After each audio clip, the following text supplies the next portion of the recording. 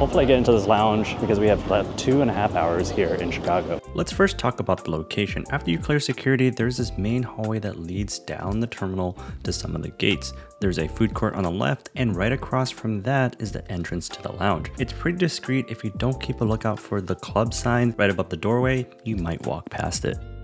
Through the doorway and down the long narrow hallway, you're at the check-in desk. When I went, there was no wait for the lounge, maybe because it was midday, but if there is a wait for the lounge, you can join the wait list by using a QR code. To get complimentary access to the lounge, you can use Priority Pass, which comes with a lot of high-end credit cards, which I'll link down in the description. If you don't have Priority Pass, it'll cost you $50 to enter the lounge. In my opinion, it's not worth it paying $50, and you'll see why. You turn the corner from the check-in desk and you're in the lounge, and this is facing the entrance of the lounge.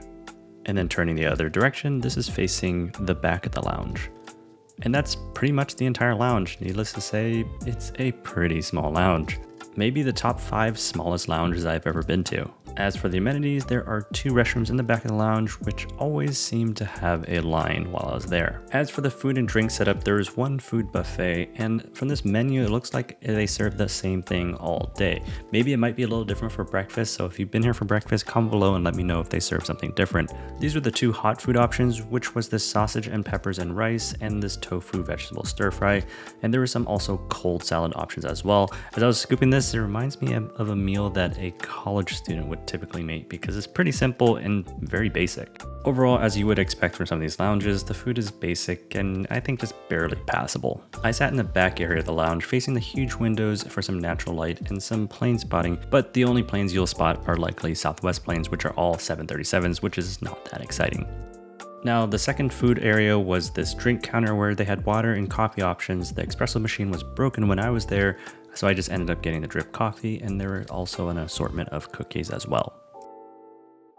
I didn't get a drink at the bar today because I didn't have any cash on me to tip the bartender, but this is the wine list and then the beer list as well. There's a classic cocktail list, which has all the cocktail staples, and then there's a short list of signature cocktails. One shining aspect of the lounge is that the internet speeds are pretty good. Now, download speeds aren't great, but upload speeds are pretty insane, and this is even when I was connected to a VPN server in Los Angeles. So that's it. That's the entire lounge. Small, basic, but I guess it's better than nothing. Comment below and let me know what you think. Remember, hit the like and subscribe button down below, and thanks for watching this far. I'll see you guys in the next one.